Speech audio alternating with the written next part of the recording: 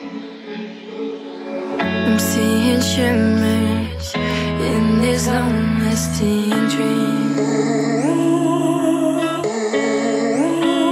A made-up image, bringing back reveries. Yes, I've been wasting like most of my life, watching paintings dry. The bigger, the more powerful art is, the more people that it can reach. I think that we have, when it comes to the environment, we have all the stats, we have all the numbers about what's happening with like the climate warming. We've had it for like years, but I mean, like, no one's really been paying attention to the numbers. Like, some, yes, we do, but I think art has the power to really impact us emotionally. And I think when people are connected emotionally to an issue, that's really when they're, you know, kind of inspired, to do something.